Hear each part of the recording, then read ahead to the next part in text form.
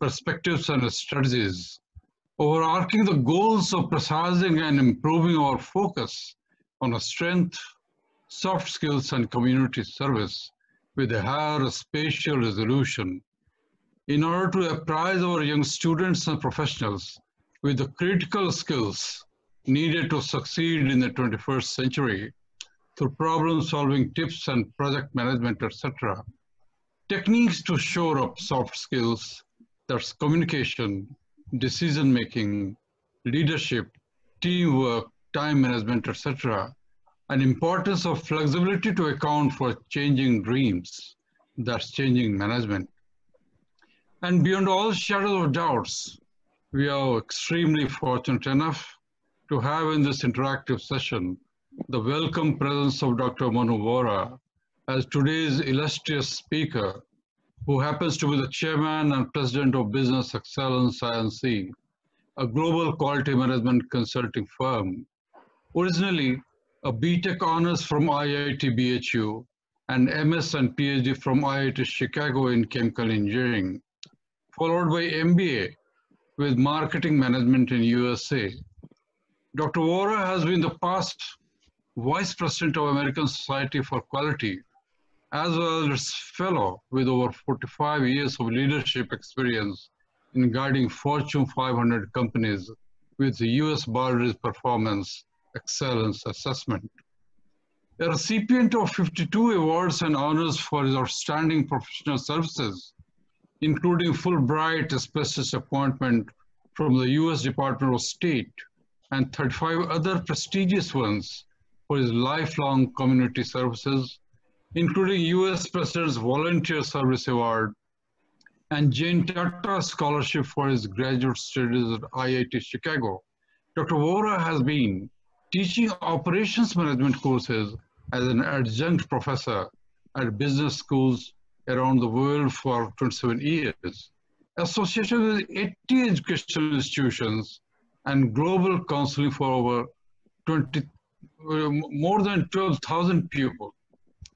Dr. Vora was appointed as a Fulbright Specialist by the US Department of State in 2016.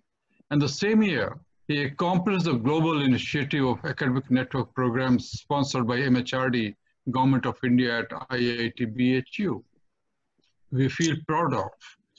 Dr. Manu Vora has been a sought-after speaker on business excellence and quality management topics with over 980 presentations in 17 countries across 5 continents. He has been publishing over 70 scholarly articles, and he wrote 50 blog posts on quality management, including 2 technology entertainment design talks at IIT BHU and IIT Chicago, comprising of value deliberations on soft skills and quality management using technology. To 50 colleges and universities in 14 states of India, with an outreach of 6,75,000 beneficiaries. I'm sure the web participants and audience all around will absorb the fragrance and imbibe the elixir of this wonderful deliberation by our learned expert to empower yourself towards performing well at your university and concerned professional career. As the same has benefited more than 5,000 listeners so far in USA by his valued talk in high demand, repeated 40 times so far. Well, with these few words once again, a great welcome to our honored speaker and you all, and wish you all. May I very cordially invite now Dr. Manu Vora to enlighten the participants with his valued deliberation. Dr. Vora, please. Okay. Thank you, Dr. Vaishampayanji, for your very kind introduction. And I would like to take this opportunity to thank Dr. Sandeep Singh ji for inviting me in the first place. And I just want to make sure that I share the computer sound. So, because I'm playing one YouTube in the presentation. Okay, so once again, a very good morning to all of you, and namaskar. Today's topic is very important to all of us because life is a journey. We just have to enjoy the ride and keep making contribution as we go along. So here is a roadmap. There are 4 pillars for being successful in the career as well as at the university level. First pillar is planning. Second pillar is understanding our strengths and then utilizing and leveraging those strengths in whatever we do. Third pillar is the enhancing our soft skills. And fourth one, giving back to the community. So with that, and towards the end, we have a very motivational YouTube by a famous football coach from University of Notre Dame, and this is American football, not soccer. So the background for this presentation is based on almost 58 years of my observations, starting with 2 years of first year inter-science at Khalsa College in Mumbai, 4 years at BHU at that time, now it's IIT BHU. Then coming to Chicago, spending 7 years for master's and PhD. And after a while working in the industry, got my MBA. And so all these learning along with serving as an educator associated with number of NGOs for the last 50 plus years, I've distilled all the learnings into this presentation. So let's enjoy the ride. So the first pillar for being successful in life is to have tremendous focus on planning. And here we have Dr. Deming's cycle: plan, do, study, and act. Now, I'm sure people in the management field know Dr. Deming. He is one of the stalwart of quality management, father of quality management, along with Dr. Juran. So both Dr. Deming and Dr. Juran were sent to Japan by the US government after World War II to Japan to rebuild their industrial economy. And they literally took it seriously, the learning from Dr. Deming, Dr. Juran about quality improvement, process improvement, quality management. And as a result, they produce one of the finest electronics and automobiles in the world. So the bottom line is we need a 10% excellent planning and then 90% flawless execution. And that execution is the part after the planning. When you execute your plan, you need to study the results and make sure that the results are as planned and expected. If there are any deficiencies, you make appropriate changes, act on it, and then continue the cycle. The key learning is if you fail to plan, you are planning to fail. And I want to make one quick comment. I've been teaching in India since 2006 at various business schools, including IIT BHU since 2012. I see the lack of planning creates a lot of headache at the end. So if we focus on planning first, it will definitely help us to do all the activities in a proper way.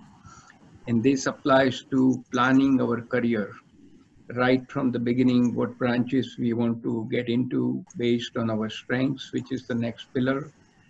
And leveraging those strengths, we get the best education, then select the area of place where we want to work, the domain, and then continue to make progress and look for opportunities to grow.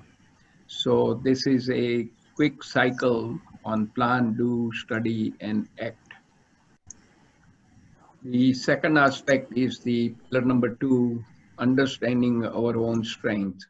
So here we go to Gallup organization, which is a marketing company, gets very active during political season to see who will win, who will lose by doing the sampling and polling. They have studied successful people from around the world and put together a book called Strengths Finder 2.0. Some of you may have heard about it or used the work, but the strength they define is the ability to consistently provide near perfect performance. And they've also defined strength as a multiplier of talent, time, investment. So if we look at the graphics, strength is in the middle, three bubbles at the top, thinking, feeling, and behaving, that's the talent. And three bubbles at the bottom, skills, knowledge, and experience, that's the investment. So I'll give you a couple of examples. One is there was a ping pong player, and the coach found out that the player was so good with the forehand stroke. He gave him tremendous practice, focusing on the forehand stroke only, not to worry about the backhand stroke. And with that singular focus on the forehand stroke, the player won the championship at the world level. Why? Because he was playing with his strengths. Secondly, if you have children and they are going to school and they bring the report card home, 5 topics, 3 A's, 1 B, and 1 C. So put yourself in that position as a parent when you sit down with your children, son or a daughter, where do you spend most of your time? Invariably, we spend time on C. The theory of strength says exactly opposite. Focus on 3 A's to ensure that those A's will remain A. B may become A, and the C will never become A. You may want to give a little bit more resource.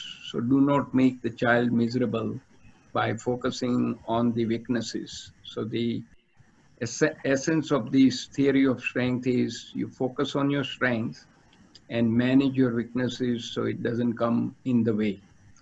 And they have identified 34 major strengths. And one comment I want to make, some people are raising hands.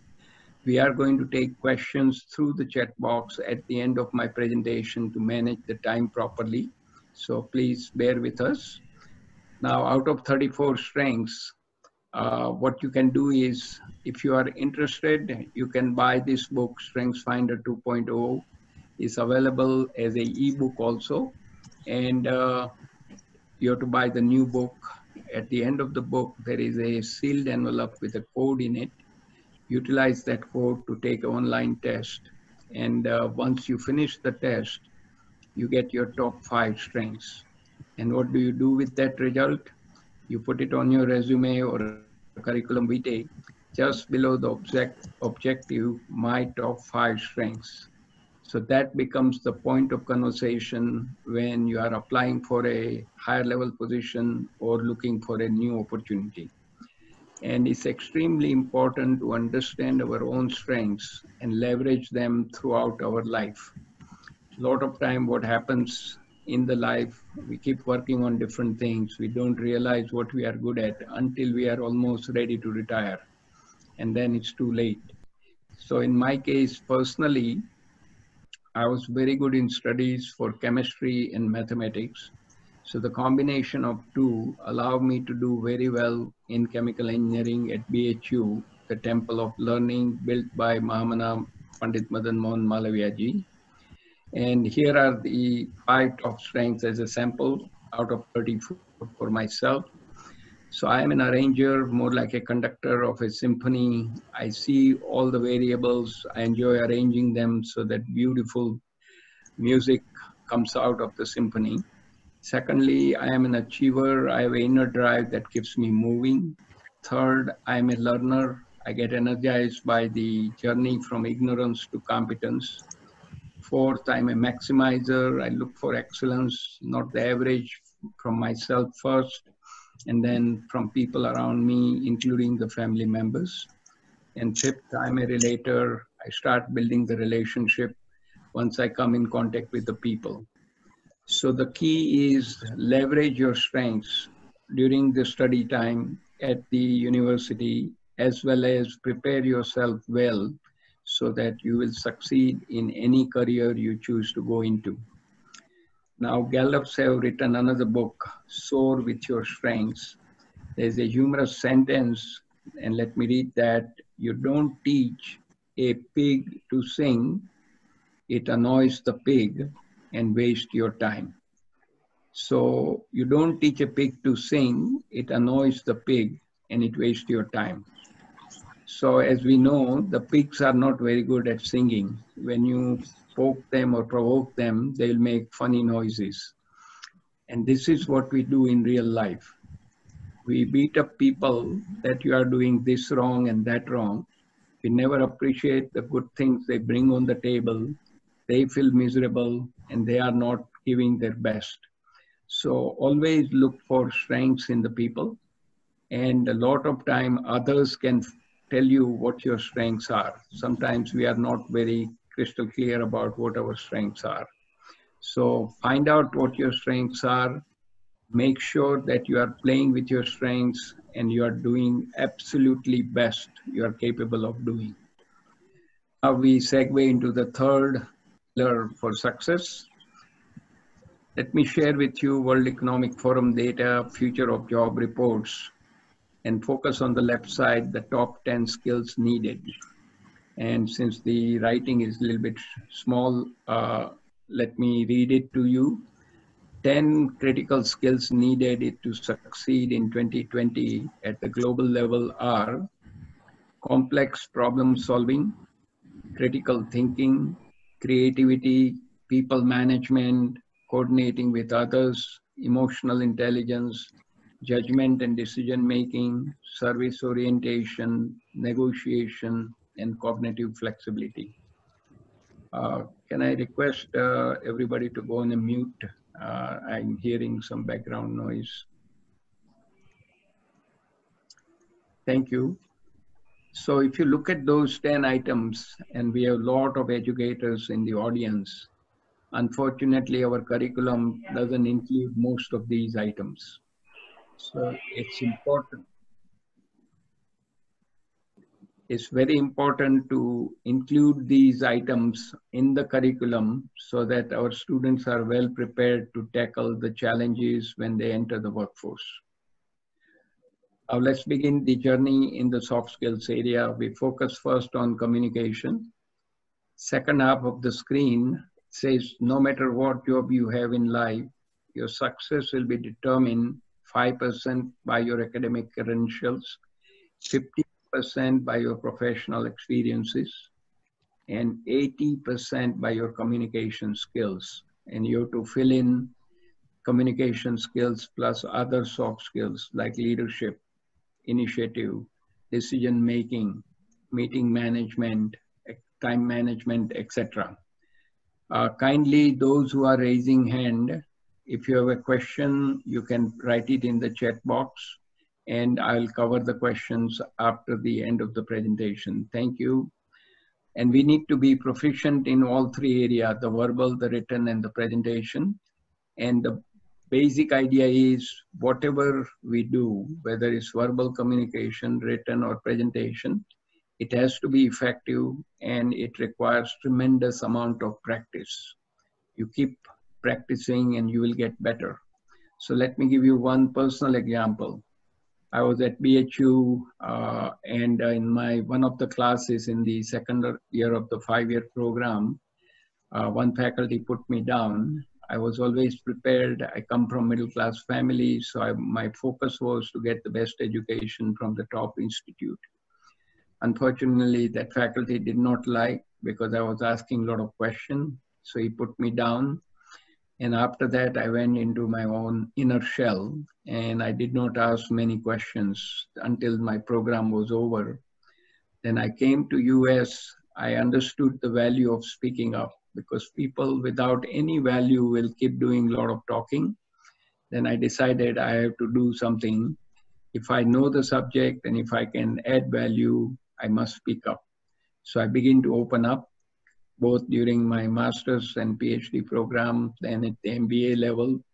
And then I got more coaching help from my mentor at AT&T Bell Labs, where he told me that when you are giving a presentation in front of large number of people, people will listen to you if you have some value to add. So have a self-confidence and keep smiling. And generally the lights will be down in the auditorium. He will be in the front row. He said, I'll keep smiling at you. You smile back at me. And that's how I began to overcome my fear. So that was the case in the early years. Now as a faculty, you have to pay me to stop talking.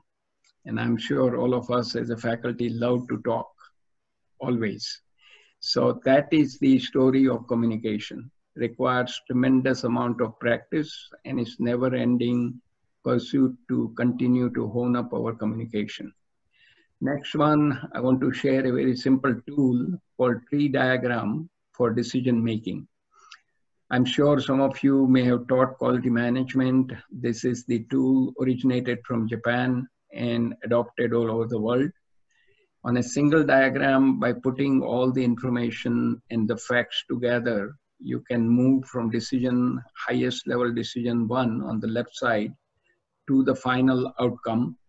And unfortunately, this is not the right choice of the example because of the COVID-19. Nobody is going anywhere. But when the situation improves down the road, decision level 1, you want to go on vacation. It opens up opportunity at decision level 2, 3 different options. And for each of those options at decision 2, there are more options at decision level 3, leading to a definite outcome. So you can traverse your journey going from left to right and select the right outcome you want to get by traversing on one of the paths. So this is a very simple but very comprehensive tool. I would highly recommend when you are making complex decisions, start making use of simple tools like a tree diagram. Next comes the issue, and this is a continuation of decision making. What branches are we going to select? And basic idea is we want to first understand our strength and leverage that strength and our liking to find the right discipline to get into for studies. In my case, I mentioned chemistry and mathematics, so chemical engineering was natural choice. But of course, there are many other branches of engineering: mechanical, civil, electrical, telecommunication, mining, metallurgy, material science, etc. Some people decide to go into business. For my MBA, I chose marketing as a major, but you can go to operations, finance, strategy, etc. Some people may prefer to go into law. There are many sub-branches, medicine, number of different areas you can get into, pediatrics, internal medicine, surgery, ophthalmology, etc., psychiatry. And then depending on your interest, you may enter either into fine arts, liberal arts, life sciences, or pharmaceutics. But ultimately, you're looking for a meaningful work. So this decision-making final outcome is finding a meaningful work. And I started out in the corporate 20 years ago. I became an entrepreneur, started my company, Quality Management Consulting. Along the way, I've been associated with a number of nonprofit organizations. Last 27 years, dabbled into education as adjunct faculty in the business schools. I've not worked for the government, but trained a number of government entities in Egypt on site. People from Turkey, various ministries came to US, and people from China, mainly Inner Mongolia, they had come to our university here in the Chicago area, and I interacted with them and taught them a number of different topics. So, and some people may decide to go into R&D labs. So if you remember, the idea of decision making is you start out with the choice of your branch, but ultimate aim is by having that knowledge and expertise, you want to find some meaningful work. Now, in the 20th century, people said that if you want to be successful, you needed 3 skills. And those critical skills were reading, writing, and arithmetic. In the 21st century, those 3 skills are taken for granted, but you need to shore up 3 new skills. And those new skills for the 20th century are the teamwork, problem solving, and project management. So teamwork, problem solving, and project management. If we can master those 3 skills and allow our students to be master at those skills, they will do very well when they enter the work arena. Now for the teamwork, some of you may have seen this work by Patrick Lencioni, 5 dysfunctions of a team. And these dysfunctions needs to be evaluated as soon as the team is put in place. It's the obligation of the team leader or the project manager to ensure that the members have a trust with each other by sharing their strengths and weaknesses. So you take advantage of the theory of strength, that's the Strengths Finder 2.0 we talked about. Secondly, do not create artificial harmony when you are sitting down in a meeting. Normally 1 or 2 people speak, the rest of the people are quiet. Now decisions are made on a partial information. So the whole idea is if 6 or 7 members working on a team, they all need to speak up for the issue.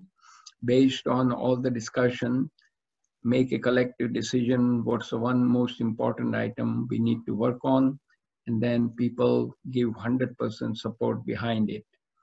Third, commitment comes when there is a no ambiguity. So the team leader has to make specific and very unambiguous assignment to each person as a task and subtask. Then you can get the commitment from your team members. Fourth, when assignments are made for executing a task or a subtask, people who are responsible, they need to bring in the results because their results are needed to move on and collectively put together the final outcome. And last item is sometimes people get carried away with their own status and ego, and they do not work in the team as a member, and they have no idea what the results team needs to achieve. So that is detrimental to achieve the best teamwork and best outcome from the team. That is just for the fun. So what is teamwork? A team is many hands and one mind. So when collectively we put together ideas, but we blend into one and come together as a single unified voice, that will be the most powerful team. And let me make a comment about Eastern world like India versus the Western world as far as teamwork is concerned. Sorry to say that in India, teamwork is still not as valued. We have individually brilliant people, but you put those people in the groups and teams, they do not act in a coherent way. Almost they act like a fools. But you take the Western world, individually they are not as smart as people are in India, but collectively they are one of the most powerful teams and they will achieve whatever task given to them. So I think we have a lot of learning to do to develop passion for becoming a member team and give our best to make the team the successful one. Next, time management. I'm sharing the Eisenhower box. There are 4 quadrants on the y-axis, important or not important, x-axis, urgent or not urgent. So the quadrant which matters the most is the top right, important but not urgent. Here we need to spend roughly 90 to 95% of our time at the workspace by doing all the planning, doing the researching, working with our stakeholders, developing long-term strategies, and then taking some time out to recharge our battery. 5 to 10% in the top left quadrant, important and urgent, that's the firefighting, and get it out of the way.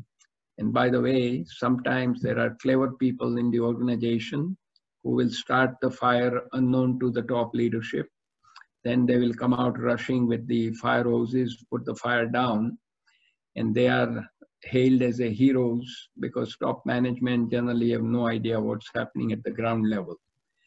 If you really want to appreciate and recognize people who are working in the top right quadrant on important thing, not urgent things. And the other 2 quadrants, bottom right, delete it, bottom left, delegate it to others so that your valuable time is not wasted in the workplace. Now, time management, the monitor says the bad news is time flies. The good news is you are the pilot. And I saw a very nice definition of time on a Facebook, so let me read it. Time is slow when you wait. Time is fast when you are late. Time is deadly when you are sad. Time is short when you are happy. Time is endless when you are in pain. Time is long when you feel bored. Every time, time is determined by your feelings and your psychological conditions and not by clocks. So have a nice time always. So remember that. That's the nice definition of time.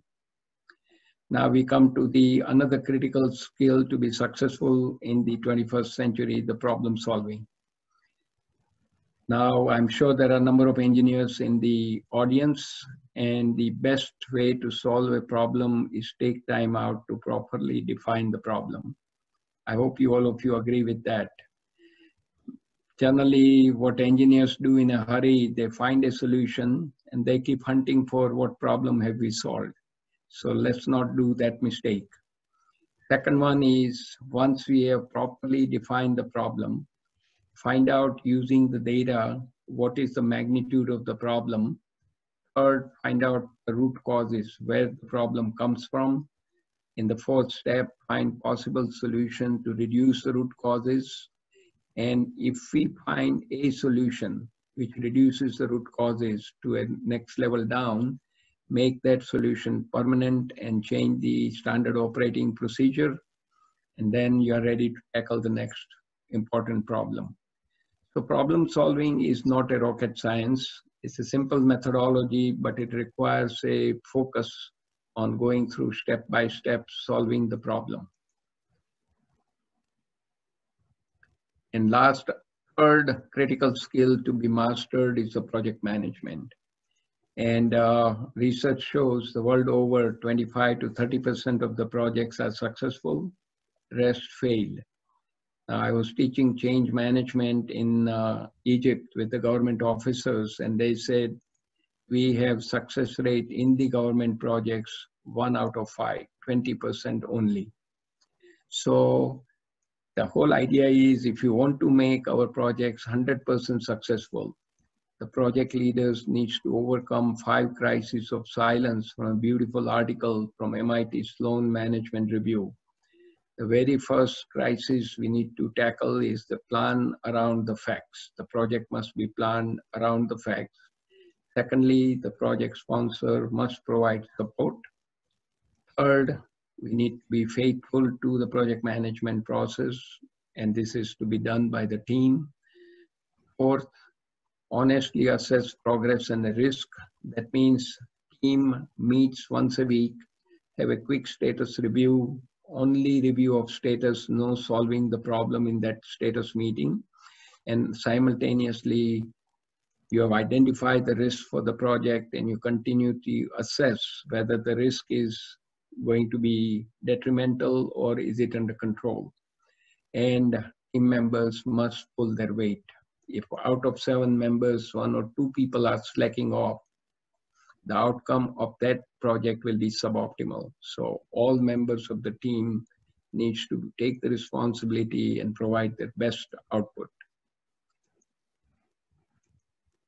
Then we come to the change management area. So you start out as a student, select a branch of whatever is available and whatever your areas of interest is at a given time. But during the lifetime, as you enter the workspace, there'll be new opportunities, new experiences, circumstances can change, and that will allow you to branch out into different things. So one need to be very flexible about decision making and then take advantage of the opportunity available to you as and when it comes along.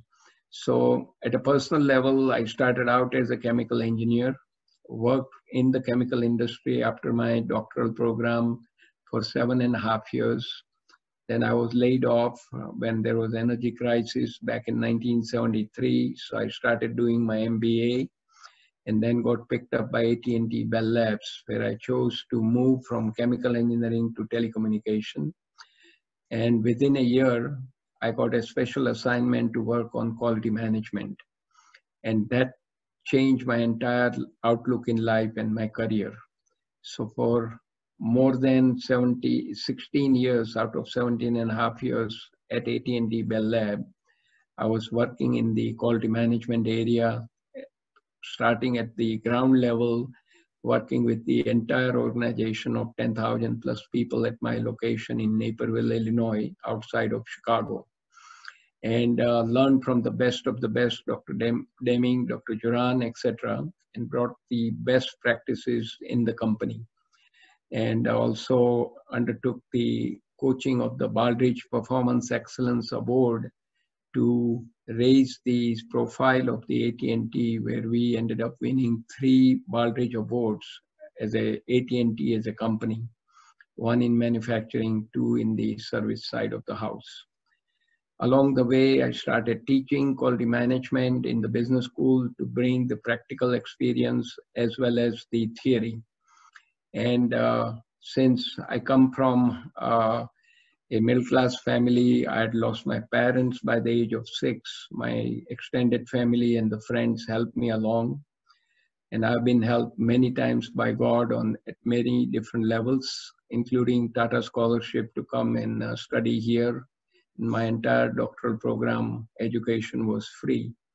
So back in '89, when we came to know about India has a 15 million blind people, it started a foundation, Blind Foundation for India, and very happy to share that in 31 years, we have raised $5 million to support 2 million people, million adults and million children to have free eyesight checkup, 210,000 free cataract operations, 10,000 braille kits, and 132 mobile vans have been given to take doctors to villages and bring patients back for cataract operation, including 2 major vans to Ramakrishna Mission in Luxor in Banaras, Varanasi, and 8 two-wheelers, the scooters, so that they can go to the villages and provide the services to women, children who are in need of primary health care, education, etc. So this is the life. Our dreams keep changing, new opportunity keep coming. We need to be ready. So when we are ready, we can take advantage of the opportunity knocking at us. Now the last pillar, the community service. And here we look up to the founder of BHU, Pandit Madan Mohan Malaviya ji. What he says is, I have no desire for kingdom, no desire for heaven, no desire for moksha. The only desire I have is to mitigate the sorrow of the living beings who are ridden with sorrow. I want to shine light into the darkness before people's eyes. That is the education. And I've been so very fortunate to study at the Temple of Learning built by the great Pandit Madan Mohan Malaviya ji. And he also says the knowledge without humility is worthless. So more knowledge you have, you need to be most humble, because that's your obligation to pass it on to others. Now I'll share with you 2 active case study in the community area, community service area, and then we'll close in with a nice YouTube, and then we'll take question and answers. So first project is the free Gyan Dan. We started out in 2013 at IIT-BHU, my alma mater. Now here's a very interesting quote. When you share the knowledge, it multiplies. When you hoard the knowledge, it dies. And I'm sure all the educators in the audience will fully agree with me that all of us are the purveyor of knowledge. We give our knowledge to our students, make them the best, and we cherish their success when they do better than ourselves. And that is the contributions the educators make. So teaching in India since 2006 in business schools and later on in the engineering colleges, I found that India, we have brilliant students, but they neglect the soft skills. So, and looking at my personal example, I was a rank holder, expert in technical side, but weak on the soft skills. I picked that up while working with a number of multinationals here in the US, including AT&T Bell Labs, where we had a tremendous opportunity to learn each and every subject of interest to build up the professional development. So we started this experiment using technology, the Google Hangout at IIT BHU, and we engaged the students on a 12 topics, one per month, 5 topics in soft skills shown in blue: leadership, teamwork, time management, meeting management, and decision making, and 7 topics in quality management, my area of expertise. That included project management, risk management, talent management, voice of customer management, operation excellence, supply chain management, and sustainable change management. And interestingly, with the help from American Society for Quality India office, we are able to connect with 50 colleges. Only thing is, because of the limitation of number of nodal points we can join on Google Hangout, used to have 9 universities at a time. So there were a number of series running in parallel. And between 2013 to 2016, we delivered this program sitting here at night, starting at 10 to 11 in the night, going up to early hours next day in the morning, to 50 colleges, universities in 14 states of India, benefiting 675,000 people, attending live as well as through the recorded YouTubes, which was made public. Now, this slide I'm sharing with you, a top right picture, Swami Nikhaleswaranandji was the Secretary Maharaj at the Ramakrishna Mission in Vadodara. He has now moved to Rajkot. He invited me to go to BISEC studio in Gandhinagar, the capital of Gujarat, where Commissioner of Higher Education, Mr. A.J. Shah, shown in the white shirt, he has now retired. And I was given 45 minutes to talk on the subject of effective time management. At that time, via satellite, we connected with 450 colleges, all colleges in the state of Gujarat. And this presentation was shared live with 5 lakh students. So the technology can make a tremendous impact in sharing our ideas and reaching out to students and faculties in remote areas of India. Now, let me talk a little bit about the future direction on the skilling model.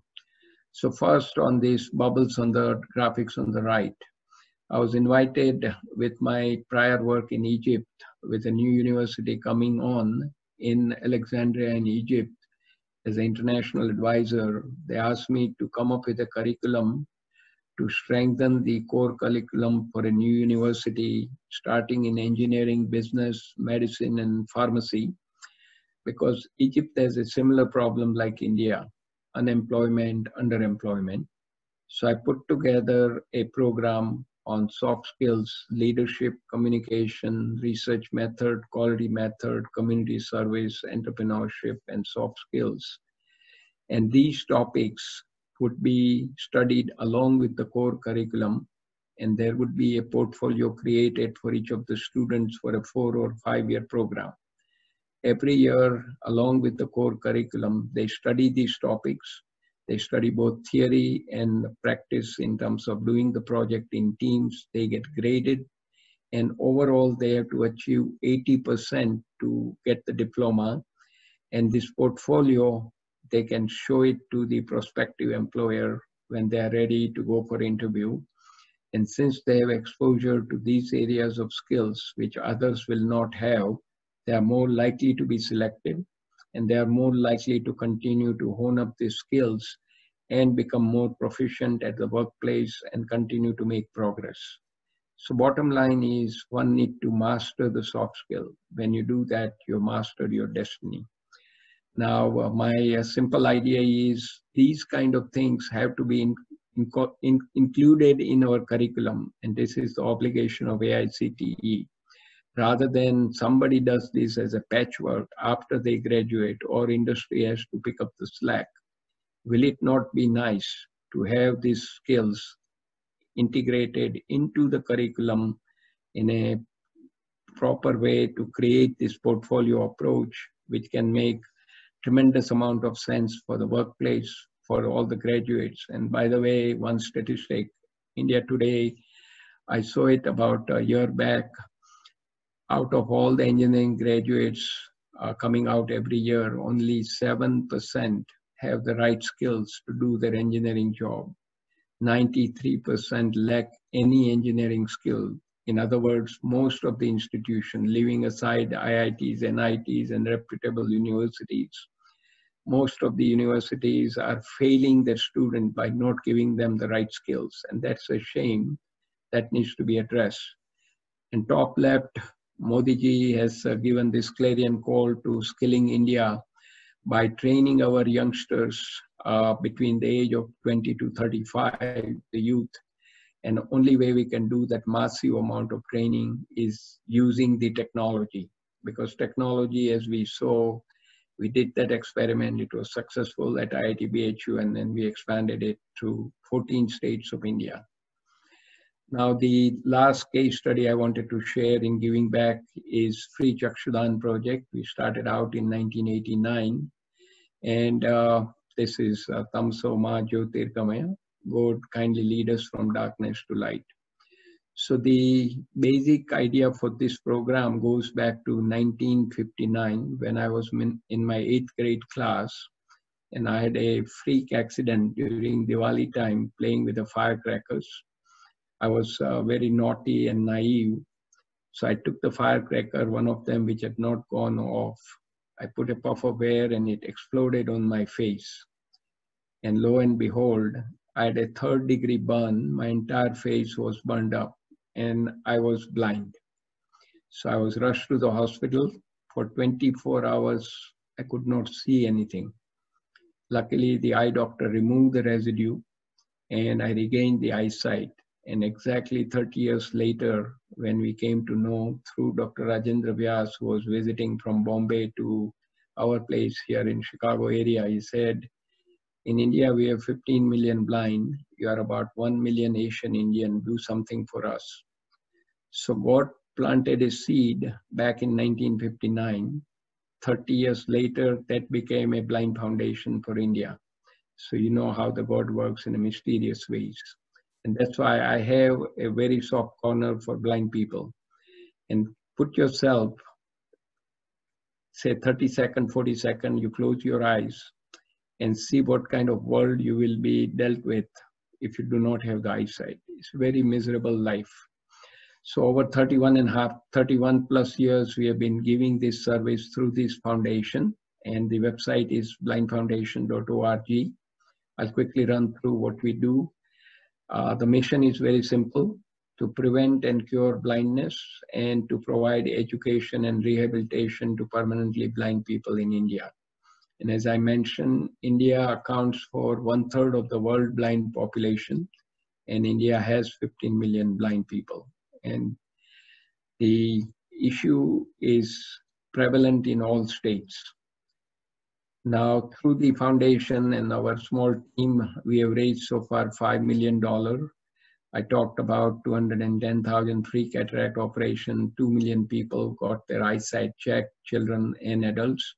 Braille kits were given to blind children, 132 mobile vans in 19 states of India to take the doctor to villages and bring patient back for cataracts. And we have matched the work with Rotary matching program, 15 major projects worth $500,000, $5 lakh, 1 to 3 match.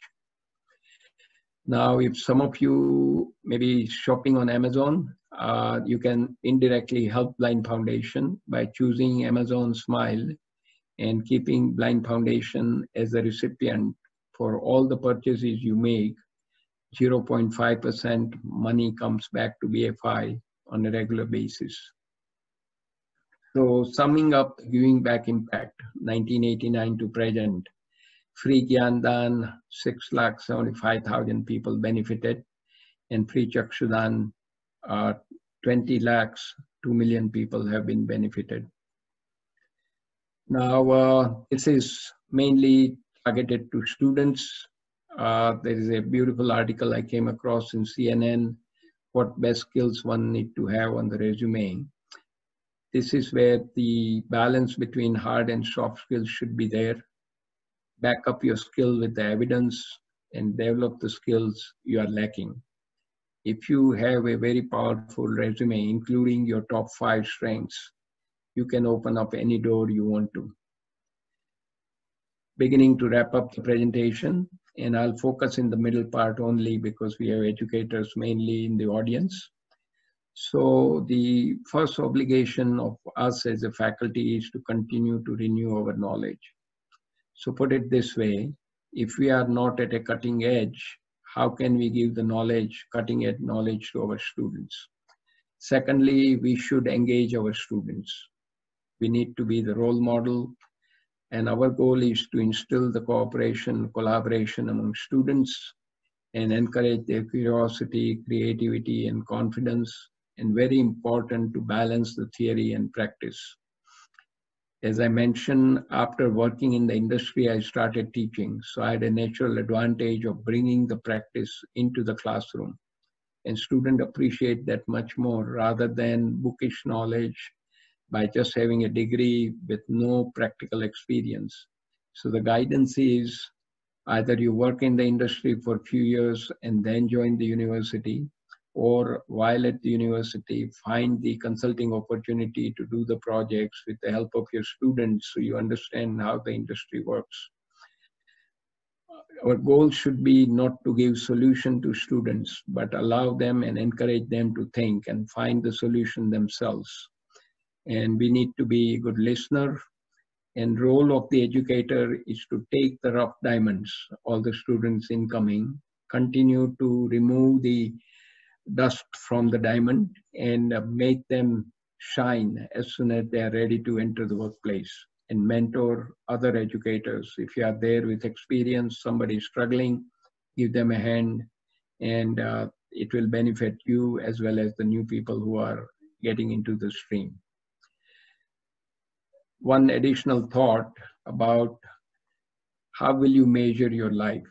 So this is from the famous Professor Clayton Christensen, Professor Emeritus, Harvard Business School. He just passed away earlier this year.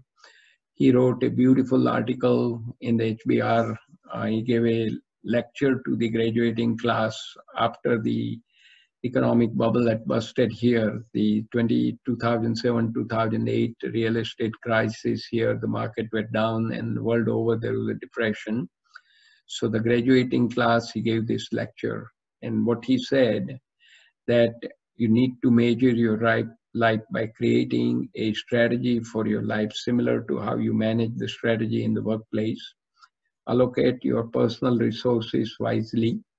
Third, create a family culture of cooperation and collaboration. Fourth, do not cross the ethical line, because once you cross the ethical line once, you get a benefit, slight advantage. You will have a tendency to keep doing more of it, and then one day you will go behind bar. And he gave the example of a person, Jeffrey Skilling from Enron Corporation, who was his classmate at Oxford. And that person went behind bar because they were doing hanky-panky at the company to raise the stock price to benefit the top leadership. Next, be humble. No matter what kind of education you get, and by the way, people who get the MBA from Harvard Business School, they command six-figure salary, $100,000 or more per year. So he says, no matter how much education you have, but when you come in contact with others, be humble, because everybody has something else to teach you. And the last is, do not use money or number of houses or the vehicles as a yardstick for success. Your yardstick should be how many people have you touched and helped during your lifestyle. And that yardstick should be the right yardstick to measure the value of your life. And I'm very happy to share that over 2 million people through Blind Foundation and almost 1 million people through education initiative we have undertaken over the years. And that is the real satisfaction, because, and I say this to everyone, that out of 7 billion plus people on this face of the earth, There is not a single person who has figured out how to take either the wealth or the knowledge with them when time comes to go and meet the Creator. So isn't it better to give it away while we are here on the earth so that others can benefit, and we are getting it from somebody, we can pass it on before we go up. Okay, now I'm going to play this beautiful YouTube. This is about how one can inspire and motivate oneself. And this is from a famous football coach, Lou Holtz, University of Notre Dame. So let's enjoy the YouTube. I was born with a silver spoon in my mouth, I know. I was born in Fallsby, West Virginia. And I went by where I was born last night, about 10:30. I was born in a cellar at home, delivered by Dr. McGraw. We had one bedroom for my sister, myself, and my parents. We had a half bath and a kitchen. 7.5 years we lived in that place. There was no welfare. There was no food stamps. There was no safety net. But I always had plenty to eat. Because every time I asked for seconds, my dad would say, no, you had plenty. But the reason I was born with a silver spoon, my dad had only gone to the 3rd grade. That's all the education he had. But why was I born with a silver spoon in my mouth? Because I was taught by my parents that life's a matter of making choices, wherever you are, good or bad, because of choices you make. Don't blame anybody else, but if you get an education, you're willing to work and overcome problems and difficulties, in this great country, you can amount to something. That's why I was born with a silver spoon. I was in this country and I was taught personal responsibility for choices you make. When we talk about a commitment to excellence, that's a choice you make. What do you want to do? Having hopes and dreams and ambition. See, I think that is absolutely critical. Don't make the mistake I made. I've done a lot of dumb things, but let me tell you the one thing I regret. We went to the University of Notre Dame. We took a program on the bottom. We took it to the very top. And for 9 straight years, we went to a January 1 bowl, the sugar, the cotton, the orange, or the fiesta. Nobody's done it before. Nobody's done it since. We put it on top and we maintained it. And that's the thing I regret the most. See, there's a role in life that you're either growing or you're dying. The tree's either growing or it's dying. So's grass, so's a marriage, so's a business, so's a person. Doesn't have a thing to do with age. My birthday candles cost more than a cake. But it has everything to do. Am I trying to get better? Am I trying to prove? We got on top and say, you know, this is pretty good. Let's maintain it. Let's not take any risk. We finished 2nd in the country at Notre Dame. Everybody called me an idiot. Guy finishes last in medical school, they call him doctor. That doesn't seem fair. When I left Notre Dame, I never thought I'd coach again. Where'd you go from Notre Dame? According to my mother, you go directly to heaven, you sit by the Pope. You don't coach anymore. And then I went to live in a town where the average age was deceased. And what I found out, I wasn't tired of coaching. You have to have something to hope for, something to dream. And even though you've done great things so far, what's going to happen now? I want to give you a simple plan. Life doesn't have to be complicated. I try to keep life simple. Do you realize there are only 7 colors of the rainbow? Only 7. Look what Michelangelo did with those 7 colors. There's only 7 musical notes. Look what Beethoven did with those 7 notes. There's only 10 numbers. Look what Bernie Madoff did with those 10 numbers. The point I make is it doesn't have to be complicated. See, you need 4 things in your life. If you don't have any of these 4 things in your life, you're going to have a tremendous void. See, everybody needs something to do. Number 2, everybody needs someone to love. Number 3, everybody needs someone to believe in. In my case, is Jesus Christ, our Lord and Savior. But the 4th thing you need in your life is you need something to hope for. There's never a right time to do the wrong thing. And there's never a wrong time to do the right thing. Just do what's right. I think it's right to be honest, right to be on time. See, ladies and gentlemen, enjoy life. Have fun. You're going to have problems. You're going to have difficulties. That's part of life. And don't tell people about your problems. You know that 90% of the people don't care. And the other 10% are glad you got them. So you're better off keeping your subject. You're going to have problems. But have fun with what you're doing. People say, did you have fun doing the ESPN? Not really. Because if you have fun being there, people have fun being around. Doesn't mean I don't do dumb things. And sometimes I wasn't real honest. Do everything to the best of your ability with time allotted. You know, ladies and gentlemen, not all of us be All-American. Not everybody can be first team. Everybody can be the best you're capable of being.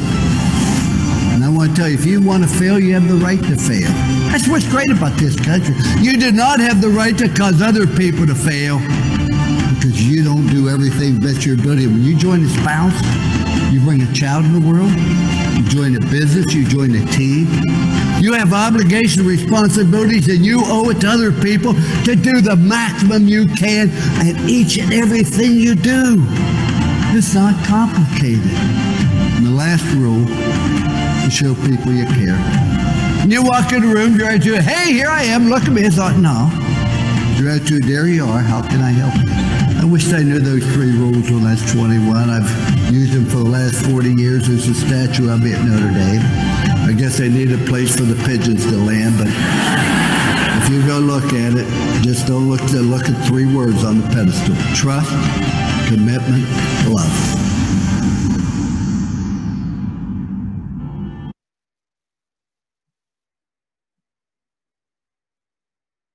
So Lit Mobile just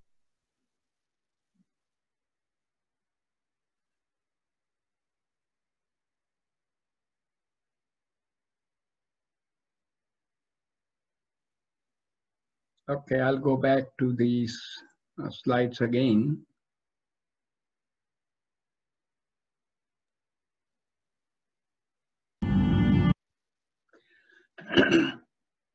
So just to summarize, bottom line is you should chase excellence, then success will follow you. Remember Nike, just do it. Because if we are good at execution, a lot of good things will happen. And that is one of the sincere requests. Focus more on project management, get to work rather than keep talking about it. And bottom line, expect nothing and appreciate everything. So let us light a lamp of knowledge to eliminate darkness of ignorance. So at this point, I'll stop sharing and we'll go to the chat box. There are some things sitting there and I'll start taking the question and read them. And okay, I have to first make Sandeepji host. So let me go there first.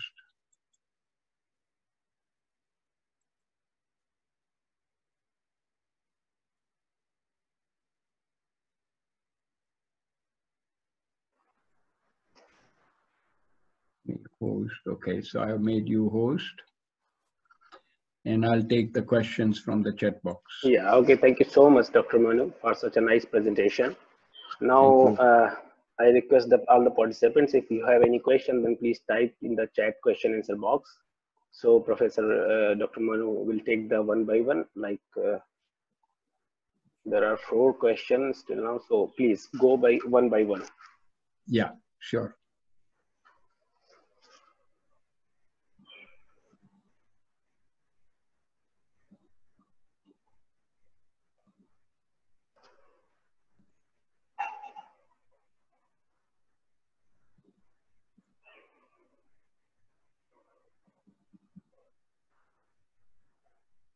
Just scanning through for a real question. Yeah. So first question, I think Dr. Rekha Singh have. What should be the typical career path for the management studies? How to decide whether they should go for marketing, finance, or HR? Yeah. So basically, as I mentioned, figure out what your interest level is and what's your area of strength. So when I was starting my MBA program, I realized that I needed to hone up my skill in the marketing. And of course, the Western world, marketing is one of the top area where they can sell anything and everything to the world, right? And in India, we are not as good in marketing. We may be brilliant in doing our things, but if we cannot market it, then it's not useful. So at individual level, one has to make a choice. What is important and what will give you the most value as you go forward in life. So that would be my answer to selection of a field where you have interest and strength and where you will do better in the long term. And one thing to remember, you need to have a passion for something and focus on achieving the goal for a longest term, not for a short term. So don't compromise your goals for the short term, go for the long term. Okay. And the next question is from Santosh Dubey. Okay. His question is, how can the weight helps in the personal management process? Please justify the point. Okay, I don't understand what you want to ask. Yeah. Sometimes I think asking a question is a skill we all have to develop, right? Focus on one-liner so that the speaker can understand and answer it properly. So you can tell me the question and I'll answer it. The question he typed here is, how can the weight helps in the personal management process? Okay, so the personal management process, one is we have to manage ourselves personally. So if you want to be a good leader, try to focus on your personal time management, because if you cannot manage yourself, how can you manage others, right? Very simple. So they say you should put 50% of effort in managing yourself and keep improving in what all you do. And see, people follow you and your actions, not the words. You can tell people to do something, but when they see you doing something else, they will do exactly what you are doing, not what you are saying. So personal management is all about managing our time wisely, doing the right thing, being ethical, supporting others, and rejoicing the success of others. Rather than having jealousy and cutthroat competition, we should focus on cooperation and collaboration where everybody wins. It's not just me and everybody else down. No, everybody is lifted up. So together we can do wonderful things. Next question, please. The next question is from Khare. What will be the business prospects after the COVID-19? Yeah, so this is a very tough situation, and those of you who understand the risk management, this is a black swan event. Nobody had predicted it. It is upon us. So now we have to take appropriate steps. So the first step is to survive. Because if we don't survive, and if we get infected, and if we pass away, nothing matters. So first thing is our own survival of our family. So that's the very first step. Secondly, if you are running the organization, then you need to think about looking after your people. And here the top leadership should make a decision to take pay cut and give that money to people who are at the working level so they can bring food on the table for their families and themselves. So simple, honest decisions and asking people collectively as a team, what is the best solution to come out of this, and take step-by-step approach to come back to near normal as soon as the business cycle goes up. And this is the time when business cycle is down, try to have more education, more training, build up on the research capability, build up on your quality, discipline, etc. And those who do this planning and do it well will come out roaring when the business cycle goes up. Next question, please. Next question is from Akash Barua. His question is that he's a master student in the social work and also a social activist. So how can I grow in the field, and what should the skill knowledge we need? Yeah. So the social activity, social entrepreneurship requires, first of all, good teamwork, also collaboration with others. See, in India, I see so many NGOs doing things, and we work with many NGOs from our side, mostly Ramakrishna missions. And what we tell them is do the collaboration among sister units. So if you have a very specific equipment, which we donate to youth, money for it, try to share it as wisely and as widely as possible. So that collaborative spirit has to be there in order to be successful in the social setting, in the social field. And of course, having honesty, integrity, ethics, and listening to other people, finding out what the real issues are, and then focusing on the right issues with the right team and take it forward. And this is how we started the foundation back in 1989. And coming from the quality discipline, personally, we have kept our board very small, 6 members on the board. Our focus is not to waste time in the debates, but roll up the sleeve and do the real work to support blind people in India. And this is how we get the work done. So focus on action and orientation about proactive work rather than keep talking about it. Next question. Okay, we are running out of time. So I will quickly take 2 or 3 more questions, and then Sure. I will hand over to Mrs. Ritu Singh for a vote of thanks. So next question is from Priyanka. And I think this is a good question. Is language problem considered as a barrier in the improvement of the personal life? Well, see, the language is the way you express yourself. So as I'm giving you my personal example, I was afraid to speak in front of people. I had to continue to practice on it. And then more practice you do, you get the confidence. And make sure that you have some value to add. Don't talk rubbish. So when you have some good value to add, people are always there to listen to you, because if you have good thing to share, people will listen, they will appreciate, they will give you feedback, and you can do the practice in front of your other friends and take the opportunity to work with each other, take some coaching help, and make sure that you are very good at communication. And let me give you one example, importance of communication. There was a technical company with lots of people with great experience, number of years. A new person arrives on scene. He has so-so technical knowledge, but he was extremely good in soft skill, communication, and working with others. So he got promoted. So old-timers got worried, went to the manager, asking the manager, why are you giving a favor to this new person? So he said, okay, set everybody down.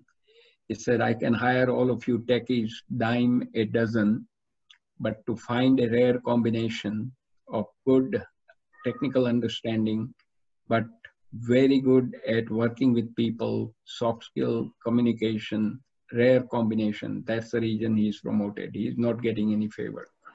So always remember, if you have great ideas, but if you cannot communicate across the table, those ideas remain ideas and you get frustrated and you leave.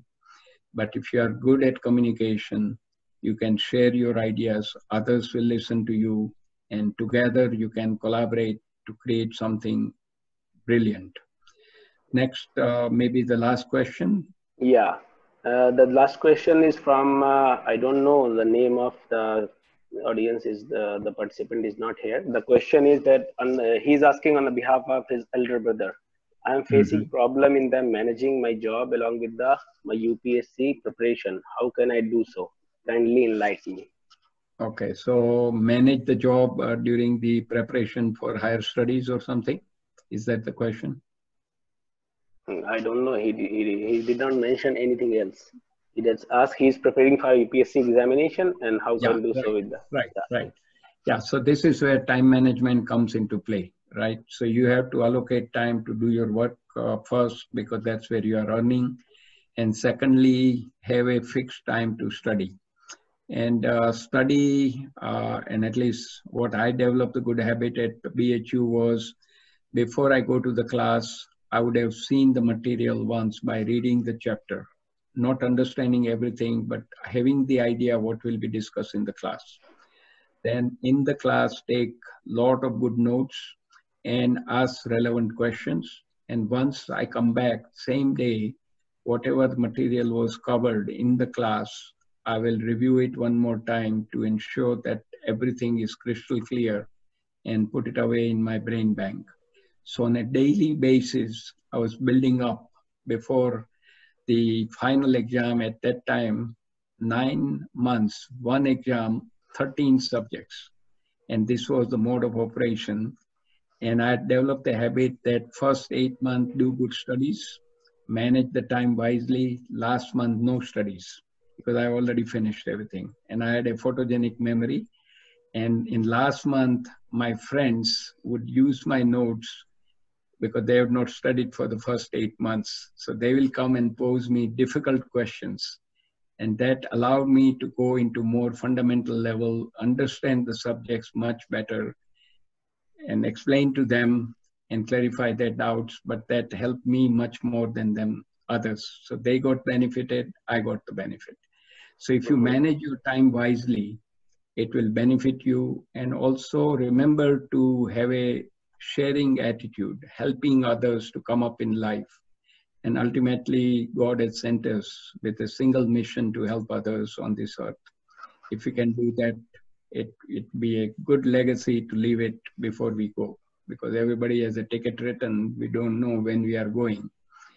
And that is a good thing, otherwise I will die of fear. So we'll leave it at that. Time management, extremely critical. Okay, thank you so much, Dr. Vora. Actually, there are so many questions, so I would request the participant that you can directly email to Vora if you have any question later. So now I would like to thanks all the panelists, including Professor B.R. sir. And now I would like to hand over to Ritu for a vote of thanks. Okay. Thank you, Dr. Chana. Good morning, all. As all good things came to an end, so is the webinar. On behalf of SMS Lucknow and ISET Foundation, I take this opportunity to propose vote of thanks to those who have directly or indirectly contributed to this webinar on career development guidance. At the outset, I thank our chief guest and resource person, Dr. Manu K. Vora. We are really enlightened with your knowledge and presence, sir. As we all know, you have vast experience, and it's an honor for us to have you as an speaker. Sir has told us about different phases, what an engineer faces in India. And the best thing, what I have learned, that follow excellence and success will follow you. Thank you, sir. We are thankful to our Honorable Director General, Dr. B.R. Singh, sir, and Dean, Dr. Dhamen Singh, for their motivation. I would like to thank Founder President of ISET Foundation, Dr. Sandeep Singh, General Manager SMS, Dr. Suren Srivastav, HOD CS, Dr. Hemant Singh, and HOD EC, Mr. Rahul Mishra, for their enthusiastic support. A special thanks to all faculties and organizing committee for their coordination, and a heartfelt thank to our participants for their active participation. With these warm words and a kind message, we move to the end of today's seminar. Thank you all. Thank you. And any final word of thoughts from the Director General, Dr. Bhazaraj Singh, B.R. Singh ji? Sir, I would like to extend my gratitude and thanks to you. It's a really very knowledgeable, you see the words of wisdom you have expressed before us. And it was a really imbibing to everyone. All the participants, they will remember all the time. And I feel that if a few things they adopt in their life will definitely change. A lot of things I have learned at this age. Thank you. Sir. Thank you very much. Thank you very much. And on behalf of the School of Management Sciences, as well on behalf of the Indian Science Foundation, I thank you very much, sir. On my own behalf also. Yeah, thank you. Very kind of you. Okay, Sandeep ji, you have the last word before we go.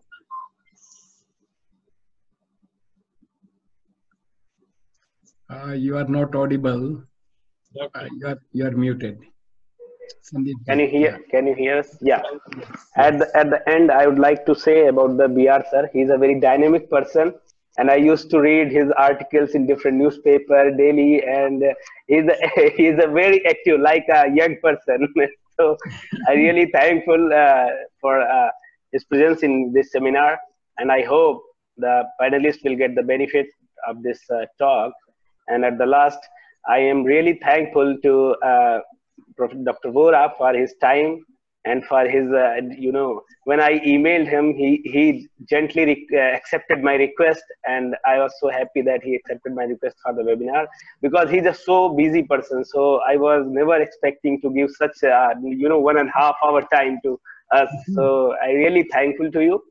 And at the end, so I think Hemant